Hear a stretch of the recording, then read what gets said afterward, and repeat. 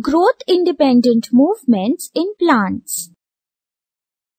Growth-independent movements in plants are some movements shown by plants that do not result in their growth. For example, movement of a mimosa plant when we touch its leaves. These movements are brought about by hormones in response to the changes occurring in the surroundings. Hormones transfer information from one cell to another. When the hormones reach the targeted plant cells, some movement occurs. This is because the plant cells change their shapes by altering the amount of water in them.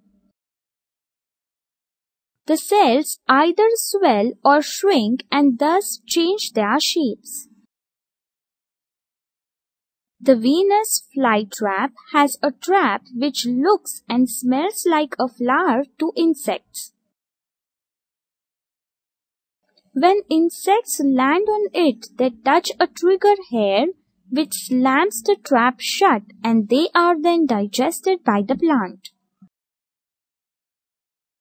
Some other movements seen in plants which are growth independent are: a lotus opens in the morning while the tuberose opens at night.